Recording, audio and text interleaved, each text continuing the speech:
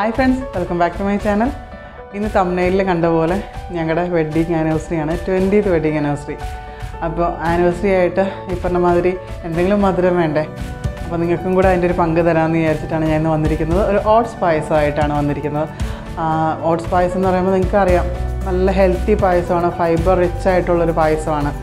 അപ്പോൾ നമുക്ക് ആരോഗ്യം കൂടെ നോക്കണ്ടേ അതിന്റെ കൂട്ടത്തിൽ. ആഘോഷമൊക്കെ ഒരു സൈഡിൽ നിൽക്കും, ആരോഗ്യം അതിന്റെ ഒപ്പം വേണം അല്ലേ? അപ്പോൾ അതെങ്ങനെയാണ് ഉണ്ടാക്കുന്നതെന്ന് വളരെ പെട്ടെന്ന് ട്ടോ, ഒരു 5 മിനിറ്റ് അല്ലെങ്കിൽ അങ്ങ് അറ്റം പോയ ഒരു 10 മിനിറ്റ്, അതിനപ്പുറത്തേക്ക് പോവില്ല ഈ പായസം.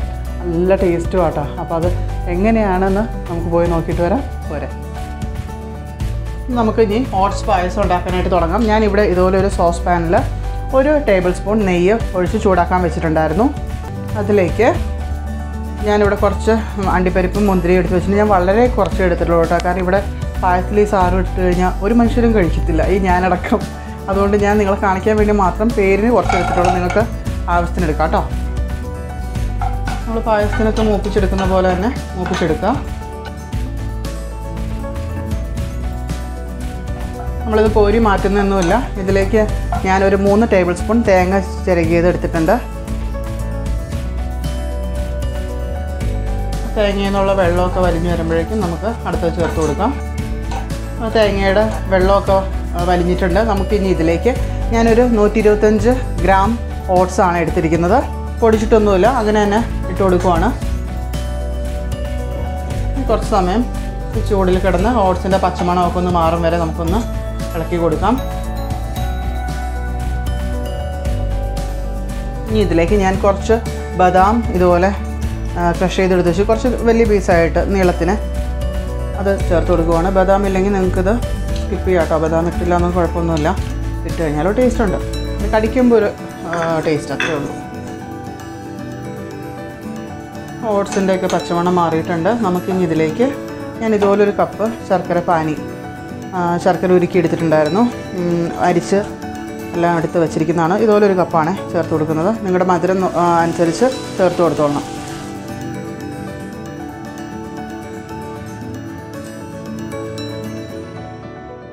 ഇതിലേക്ക് പാലൊഴിച്ച് കൊടുക്കാം. പശുമ്പാലാണ്, ഒരു ഗ്ലാസ്സാണ് എടുത്തിരിക്കുന്നത്.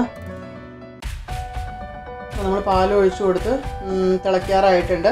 ഈ സമയത്ത് നമുക്ക് ഒരു 1/2 ടീസ്പൂൺ ഏലക്ക പൊടിച്ചത് ഇട്ട് കൊടുക്കാം കേട്ടോ. ഇപ്പോൾ നമ്മുടെ പായസം നല്ലപോലെ തിളച്ച് കട്ടിയായിരിക്കുന്നതുണ്ടോ? അതായത് നമ്മുടെ ഓട്സാണ്. അപ്പോൾ ഇത് ഇരിക്കും തോറും വീണ്ടും കട്ടിയായിക്കൊണ്ടിരിക്കും. എന്തിനാണെന്ന് വെച്ച് കഴിഞ്ഞാൽ ഞാനിപ്പോൾ കുറച്ച് വെള്ളം തിളപ്പിക്കാനായിട്ട് വെച്ചിട്ടുണ്ടായിരുന്നു. നമുക്ക് വെള്ളം ഇതിലോട്ട് ചേർത്ത് കൊടുക്കാം. തിളച്ച വെള്ളമാണ്. നമുക്ക് ആവശ്യത്തിന് കൺസിസ്റ്റൻസി നോക്കിയ ശേഷം ചേർത്താൽ മതി. കാരണം ഇനി ഇത് ഇരിക്കും തോറും, ഞാൻ പറഞ്ഞ പോലെ ഇരിക്കും തോറും കട്ടിയാകുന്നതാണ്. അപ്പോൾ അതുകൊണ്ട് വെള്ളം ചേർത്ത് കൊടുത്തോളണം നിങ്ങൾ. വെള്ളം ഞാൻ തിളച്ച വെള്ളമാണ് ഒഴിച്ചിരിക്കുന്നത്. എന്നെങ്കിൽ പോലും തിളച്ച ഉടനെ ഞാൻ ഗ്യാസ് ഓഫ് ചെയ്യുകയാണ്. എനിക്ക് ഈ ഒരു പരുവം ഓക്കെയാണ്. ഇതിപ്പോൾ തണുത്തുടനെ ഇവിടെ തീരും. കുറച്ചല്ലേ ഞാൻ ഉണ്ടാക്കിയിട്ടുള്ളൂ. അപ്പോൾ നിങ്ങൾക്ക് കൂടുതൽ ഉണ്ടാക്കുകയാണെങ്കിൽ അതിനനുസരിച്ച് വെള്ളം ചേർത്തോളണം. പാലെങ്കിൽ തീരെ കുറഞ്ഞു പോരുത് കേട്ടോ. കാരണം പാലിൻ്റെ ടേസ്റ്റ് വേണം നമുക്ക്. പാലും വേണം, അതിനൊപ്പം തന്നെ വെള്ളവും വേണം. പാല് കുറച്ച് വെള്ളം കൂടുതൽ ഒഴിക്കാമെന്ന് കരുതല്ലേ കേട്ടോ. അപ്പോൾ നമുക്ക് ഈ പായസത്തിൻ്റെ ഈ ടേസ്റ്റ് കിട്ടത്തില്ല. അപ്പോൾ സംഭവം റെഡി ആയിട്ടുണ്ട്. ഇത് തണുത്ത ശേഷം ഞാൻ സെർവിങ് ബൗളിലേക്ക് മാറ്റിയിട്ട് നിങ്ങളെ കാണിച്ചു തരാം. ഇതാ നമ്മുടെ ഫൈബർ റിച്ച് പായസം അഥവാ ഓട്സ് പായസം ഇവിടെ റെഡി ആയിട്ടുണ്ട്. എന്ത് പെട്ടെന്നാലും നമ്മൾ ഉണ്ടാക്കിയെടുത്തത്.